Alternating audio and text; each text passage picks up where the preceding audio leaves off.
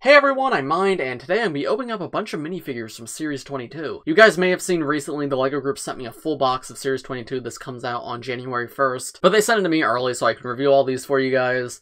And a review will be coming, but first, obviously, I have to open them, so of course I'm going to film it. I used to open the entire box in one video, but I think I'm going to change it up a little bit this time. I'm going to open minifigures until I get the complete series, and then once I get the complete series, anything left over will be opened on my TikTok account. Because, I don't know, it's a little redundant once I have all the figures to just keep opening more. And you know, opening minifigure videos do really well on TikTok, so I might as well move it over there. But yeah, this video will end when I get one full complete series, and as I go through, I'll be giving you my initial thoughts on each figure, but stay tuned for my full review to see, like, my more in-depth thoughts on each of them. But with all that being said, let's get started. We'll start with this one right here in the very front. Oh, right off the bat, that is the figure I wanted the most. We have the Snow Warrior. Right off the bat, this figure is incredibly detailed. Dual-molded arms, dual-molded legs, side arm printing, side leg printing. The all-new hat piece is fantastic. I love how that looks. And he just fell over, but this dog is really cool too. He's got blue eyes, which is new for this guy. I love the little snowflake shield too. Super, super cool. Alright, figure number 2. Let's see what this one is.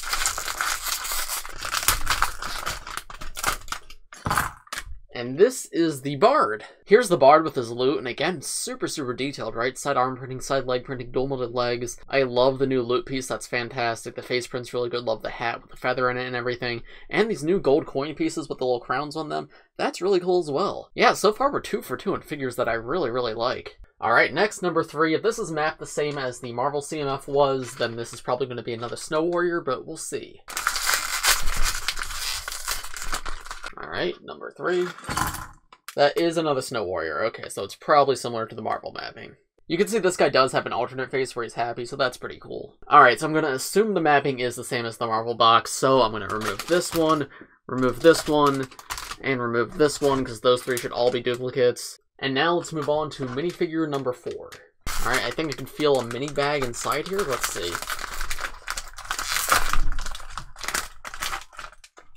Here we go. Oh, what is this? The Raccoon Girl, I think?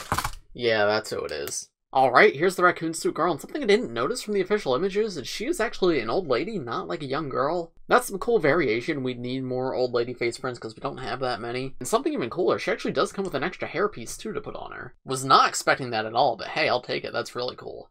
The figure itself, though, is rather simple. Dual-molded legs, which is cool, and I like the raccoon tail, but not too much going on with it. However, I will say this is better than some of the other character suits. I don't mind it. And the new face print is fantastic. I might actually try to use that for Mistake from Ninjago, because we don't have a good face print for her. It's not perfect, but I think it would work well enough. So I'm definitely going to try that at some point. Alright, and then this one should also be new. Wow, this bag feels like nearly empty. I wonder what's in it. Alright, let's see.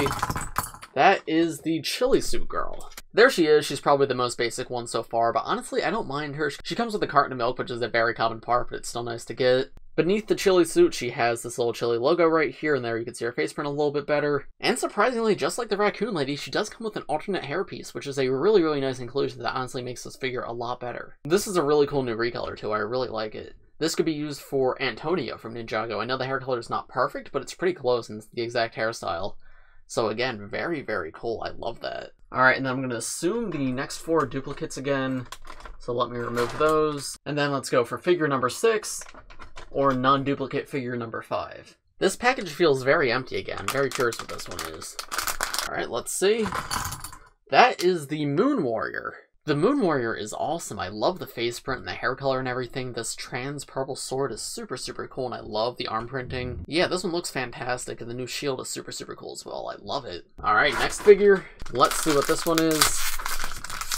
That was out of focus, my bad. And let's see. That is the Forest Spirit, or the Druid? I forget what the actual title of this guy was. There's the little Forest Druid, and this guy is really, really good. This figure is not what I had hoped it would be from the leaked names, but I have to say, I do really like this one. The coolest parts, I think, are the acorn hat. I think that looks fantastic, and this leaf cape out the back. But he's also got mid-legs, this really cool mushroom piece, and a really nice-looking torso, too. Yeah, this one's very, very solid. Not the type of figure I tend to really like, but I have to say it is very well done. Alright, and now I'm going to assume those 4 are all duplicates, so now let's move on to this row. If this is new, this should be unique figure number 7. I keep forgetting to change the focus. I'm sorry, guys. Anyway, let's get this one open. This one feels very full, actually, this time around. It's not an empty package. Alright, let's take it out. And we have the little horse girl. I don't remember the actual name of this figure, but it's a horse girl. Alright, there's the horse girl, and once again, this is really, really great. The girl herself is rather generic in terms of looks, however, the level of detail here is great. I love this hidden side hairpiece recolored. It's great to see that coming in more colors now. The arm printing here is crazy good. That's such a useful torso print. And the new horse is really cute as well. Yeah, this is a very solid one overall. Quite impressed by this. Alright, we've got 7 figures, that means 5 more to go, and this one should also be a new one, hopefully. Let's see what's in here.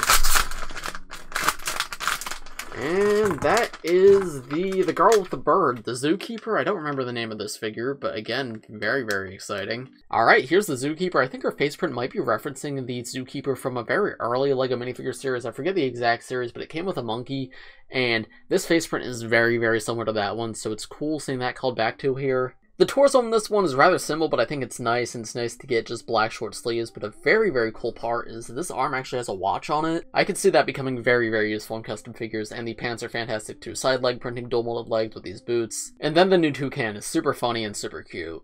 Alright, and then the next 4 should all be repeats, and then this one should be a new one. Let's see what's inside. Oh, it kind of burst out. This is the wheelchair guy. And the bags are fused together. Great. There's the wheelchair driver, and I think this guy's fantastic as well. Love the new wheelchair piece. I think that's super cool. The metal's always nice to get, and the bicycle helmets are a really, really cool part. And finally, we finally have a LEGO piece to represent my favorite thing.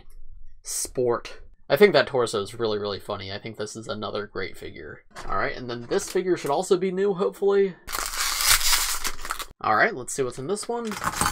That is the figure skater. Here's the figure skater, and in my opinion, this is probably the worst figure of the series. He has arm printing on one arm, and that printing looks really, really good, but it's not on the other arm, and there's no leg printing at all. This guy's meant to match with a female figure skater from a much earlier minifigure series, but unfortunately, he feels like he's still up to the same quality of, like, those years ago, and he doesn't feel like he's worth $5, and I think this is probably the only figure in this series I don't really like. But I'll go in more detail about that when I do my full review. This is just my first impressions. Hairpiece is cool, though, and I do like that one printed arm. And they included the superhero's pose piece so you can actually have him skating on the stand. I think that's a nice touch. Alright, only 2 more figures left, so the next 4 should be repeats, and then the next 2 should be the final ones. I remember the final 6 in the Marvel box were a little bit weird. I think they ended up being duplicates, so I guess we'll see if that's the case here. Well, let's get this one opened up.